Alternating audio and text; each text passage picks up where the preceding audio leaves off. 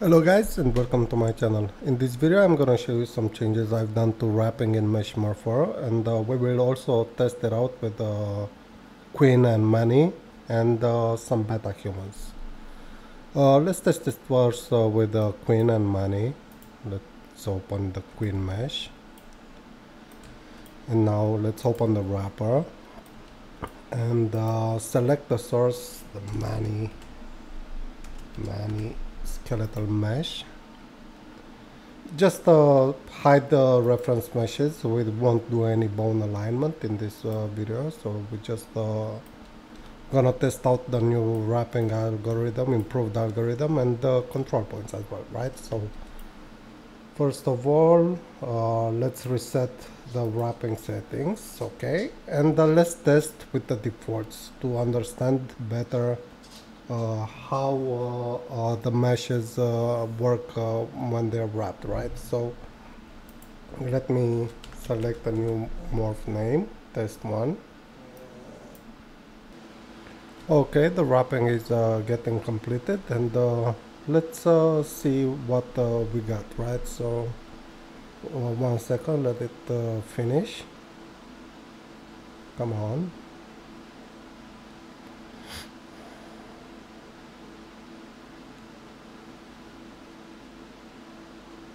Okay, and let's test it out.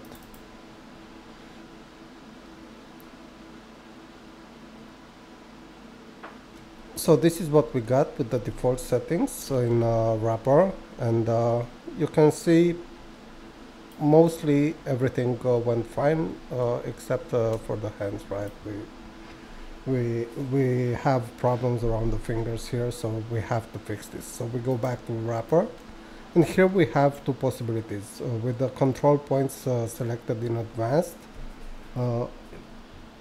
we have to pick correspondence control points in both meshes, right? So we can pick one correspondent control point and use not here, and use a higher influence radius for it, like 20. I think this would do it. Or you can use smaller control points influence radius. Let me remove this. We remove by right clicking on them, on the control points.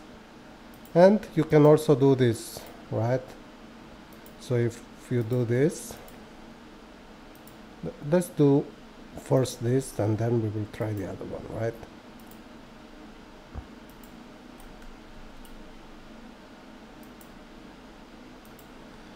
Okay, this sphere is the influence of the control point, and you can enable it in settings to visualize how big the influence is gonna be. I think we should try to put it a little bit to match both sides, right?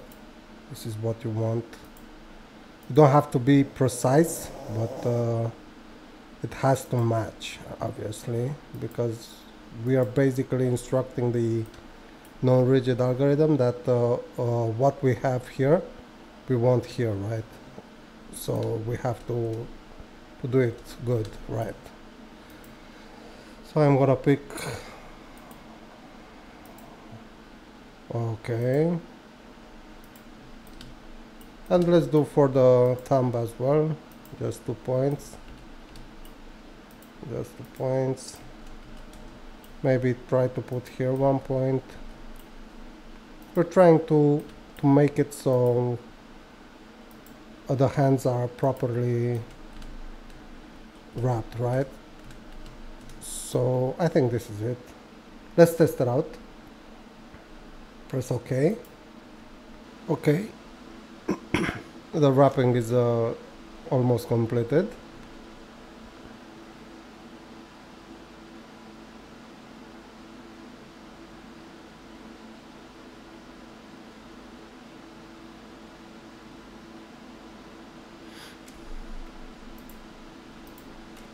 And let's test it out.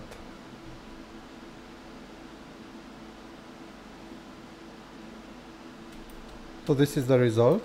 You can see the result is pretty good. We really nailed it, right? So this is how it looks without the control points, and this is with control points. Pretty good. If you see a lot of bumpiness in the mesh, you can modify the smooth impact. This here you modify the smooth impact at the final of the wrapping algorithm. So let me show you. If I select 2 iterations, how it will look. Okay, let's test it out.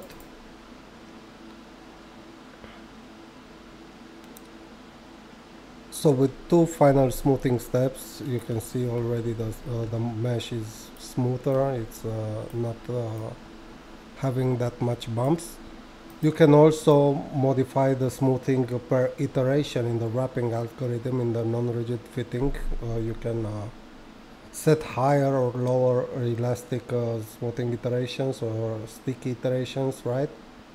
This is the strength of the smooth, right, of the smoothing algorithm inside the non-rigid fitting. So keep that in mind.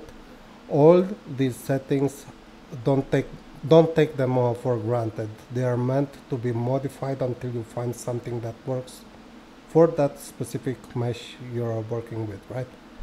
So now you can also save control points. So you can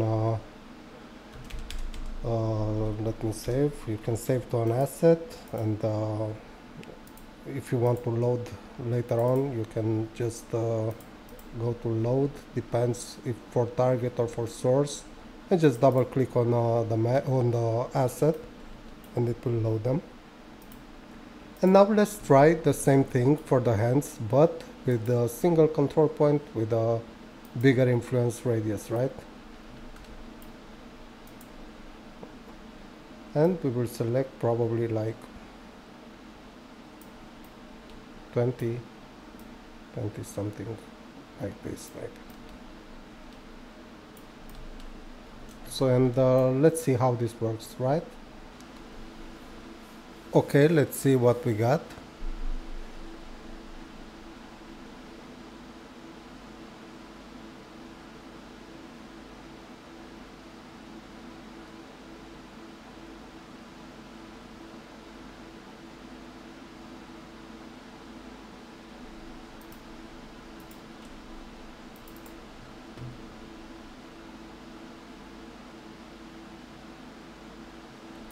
And we have the same result with one control point with a bigger influence, right? So now let's switch. Let's play with metahumans. Let's load a metahuman, and also let's wrap it around another metahuman, right? We're gonna hide the reference meshes. We don't do any bone alignment, so we don't care about that.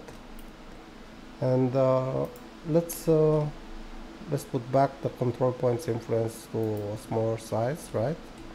The default size for our experiment.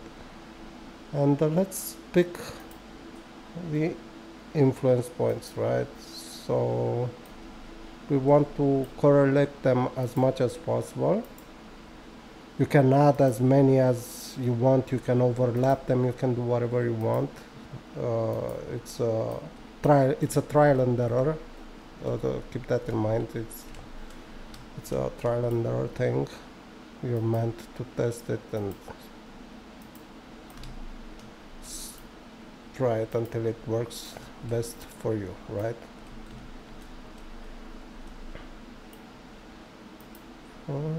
Five. And the sixth one is here. And let's put on the earlobes. The ears are a little bit different in both meshes. Probably the non-rigid algorithm would catch that, but for the sake of it. And let's put one on the chin, right?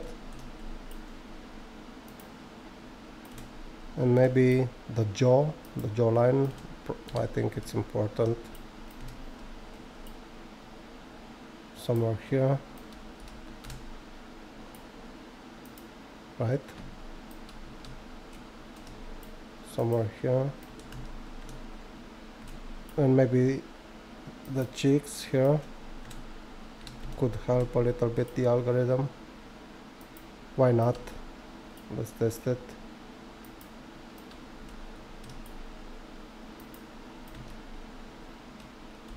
And maybe here it's fine, and maybe another one on the nose here.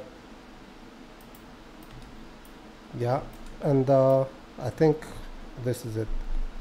Let's test it with the defaults, with the sticky iterations and elastic iterations 5. We can leave the smooth iterations to 1. I think it's you'd want more smooth iterations at the end of the wrapping when the meshes are bigger, right? For the full body meshes or something like that, you'd want to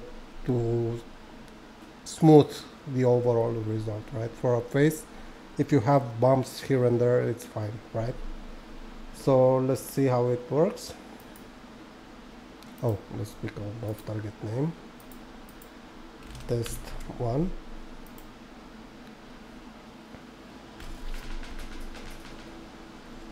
Okay, the wrapping is almost complete, and let's see how it looks.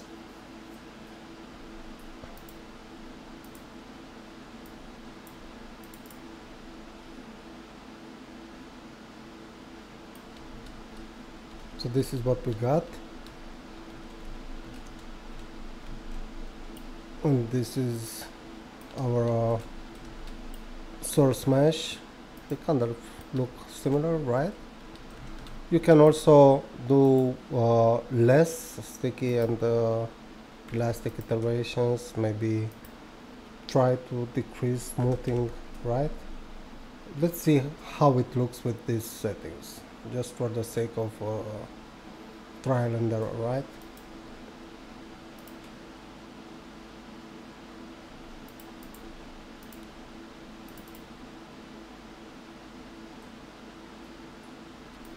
So this is the result, less smoothing with the control points, kind of big control points.